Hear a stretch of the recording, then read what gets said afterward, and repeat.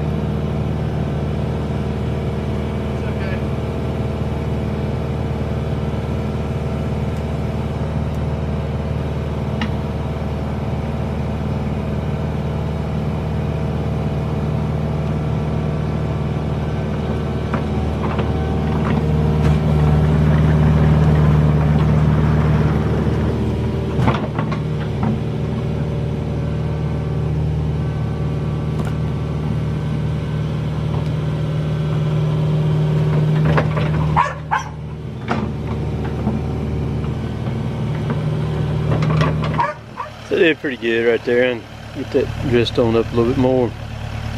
Get around there with the shovel. So if you're ever messing with a machine, whether it's a little excavator or backhoe or any piece of equipment, and you're renting it, you're borrowing it or anything, man, a little word of the wise, and I have done this many times and tore up some stuff.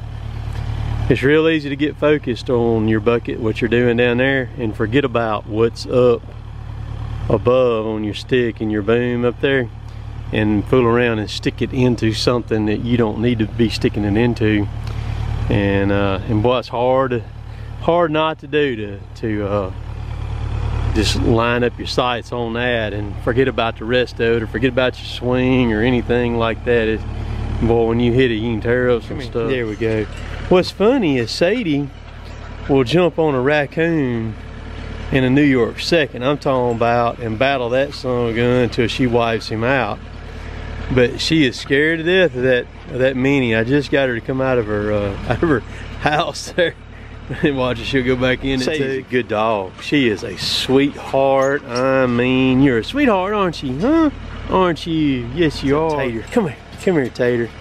These are Jag Terriers, is what these are. Yeah. I like the little dogs. I like them.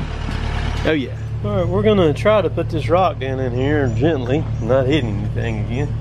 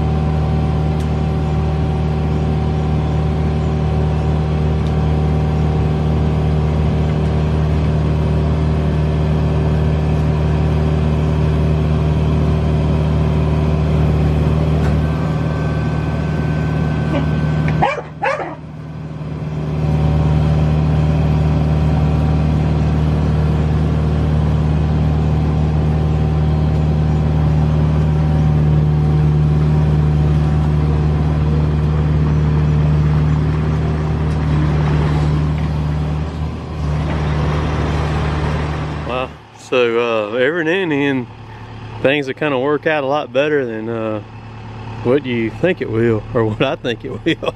I was expecting having to do some shovel work, but that worked pretty good, taking the bucket and just tracking the machine back. Man, it laid it in there nice. That's about 4 inches, which is up about the, oh, that's perfect right there. That ought to be a lot better now. I'll kind of walk that in. So not even a, that was a scoop, one whole scoop, so I don't need a, but a half a scoop for the outside. I'm gonna come back over here too on the outside. I'm gonna put a run, I'm gonna put a layer down over here also, because just kind of give you something to ramp on or step out of the vehicle or Ranger and step on something good and solid right there.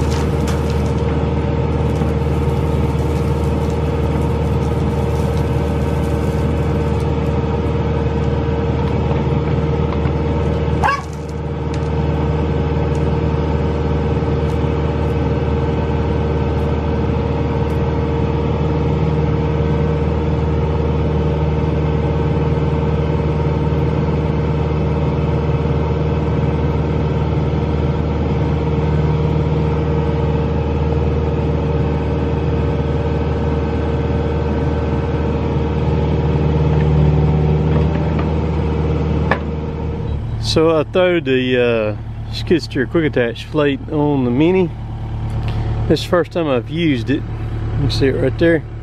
And that's the loader bucket that goes on my tractor. It's a 6-foot wide bucket. I got it slap full of like crushing run limestone there. Some of that stuff from Kior I got from Bryn out there.